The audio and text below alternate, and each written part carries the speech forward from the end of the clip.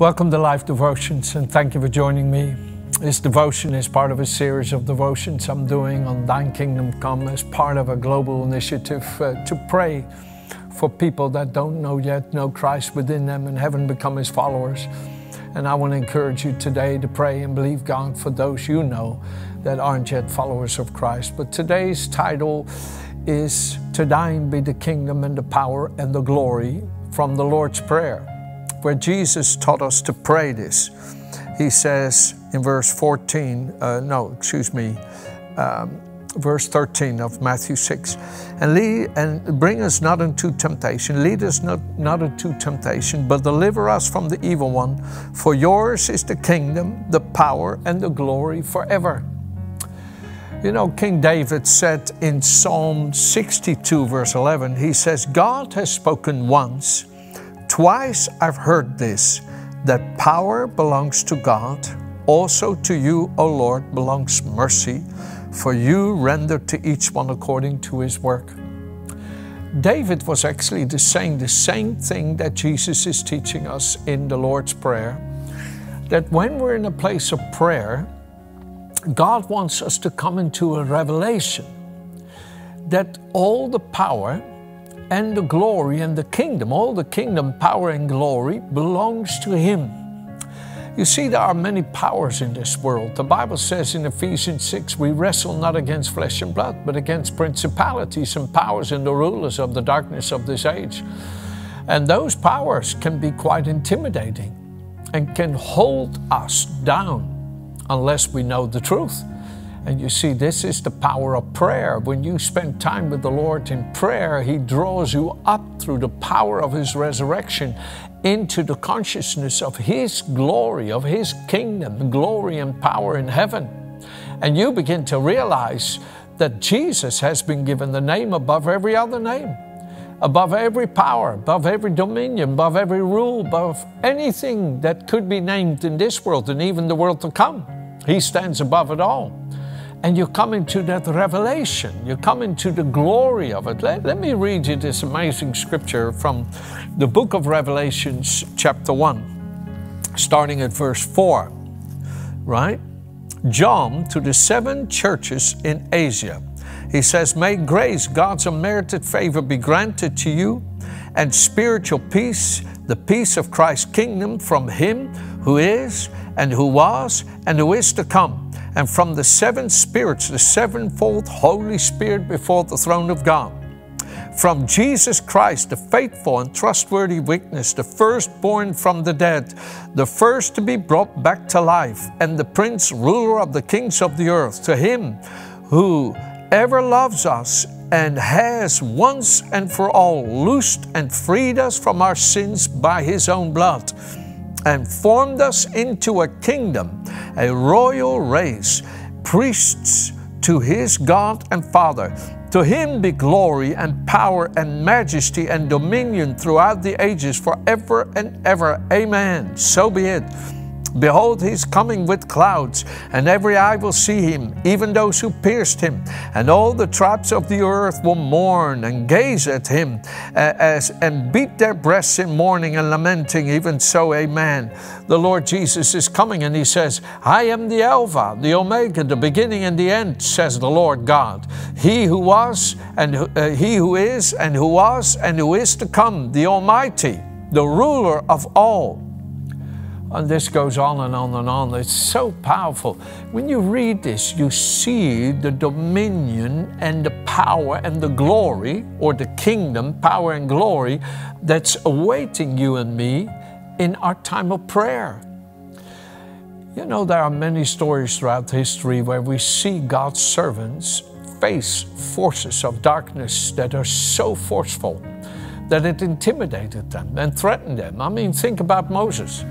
Moses had such a powerful experience at the burning bush and was so led by God's power to go to Pharaoh.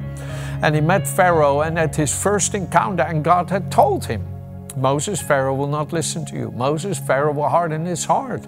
And I am working through all of this so that I can demonstrate my glory and my power to my people, so they may know that I am the Lord their God who's delivering them, and that I stand above all the gods of Egypt, above all the forces of darkness. And while Moses went and faced Pharaoh, and he got so thrown out by Pharaoh, so to speak, and then went back to his own people, and they got all frustrated and depressed, because the Bible says they were harshly oppressed and impatient in spirit. Moses felt so deflated. He said, Lord, you've chosen the wrong man. I can't do it. Even though he knew the battle that was raging, and the Lord himself, who was the Lord of this battle, who was fighting it. He knew this battle was not his, it was the Lord's. Still, he found it difficult. And you and I can find it difficult when we face the different challenges of life. And that's why the Lord would say to us, spend time with me in prayer, and I'll show you that the kingdom, the power and the glory belongs all to me. That there are no forces in this world or in heaven, on earth, or under the earth, or anywhere that are able to conquer you. Let me read you in closing Romans chapter 8. Let me read you this in Romans chapter 8, right? Starting at verse 31. What then shall we say to these things? If God is for us, who can be against us? He who did not spare his own Son, but delivered him up for us all, how shall he not with him freely give us all things?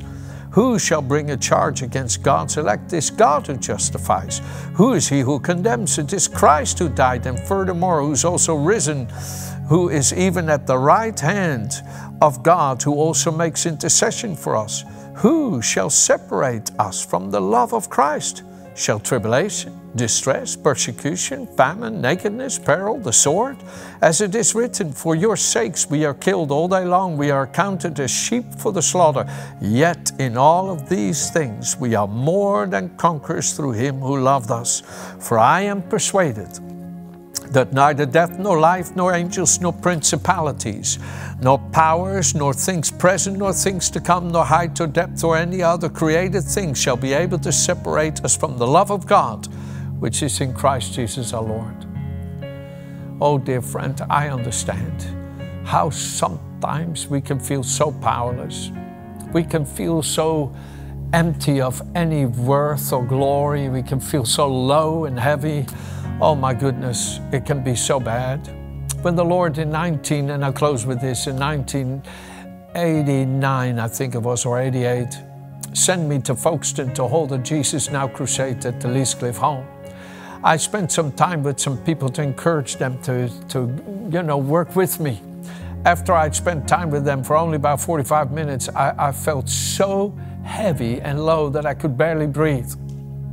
And I left the house, and I tell you the truth, when I went to that house, I felt God's strength to do anything, to move mountains. I felt faith to move mountains.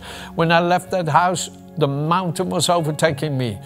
Oh, I felt so heavy, I couldn't think anymore. I didn't have any more faith to do anything. I couldn't do anything anymore. And I felt this pit of despair, this pit of depression pulling on me.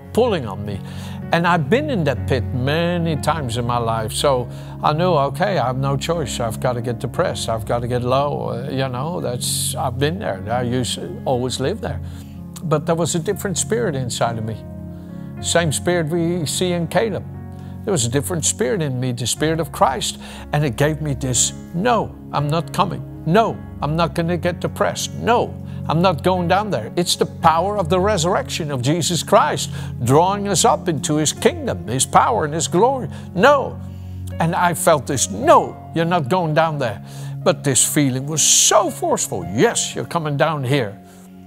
And all of a sudden, feeling these two forces contending with each other, I just began to pray in the Holy Ghost, and pray in the Holy Ghost, and pray in the Holy Ghost. And I just kept praying and praying and praying. After an hour and a half of praying like that, boom, the darkness broke in its power as the glory of Christ triumphed over the darkness in me. And my goodness, did the Lord give me phenomenal breakthrough and phenomenal vision and power to do what He asked me to do. And this is what I'm talking to you about. Spend time with the Lord in prayer, and you'll see His kingdom, power, and glory break through in you in measures that it's time for you to see again. Let's pray together for those loved ones, hey? Father, we pray for people that don't know You yet, that are still lost in darkness, that they may be drawn by Your Spirit to Christ and receive a warm welcome in Your presence through the Lord Jesus. And we thank You for the working of Your Spirit in our lives, Father, that You're lifting us up by the power of Jesus Christ into Your kingdom, power, and glory in Jesus' name. Amen. Have a wonderful, wonderful weekend. God bless you. See you soon.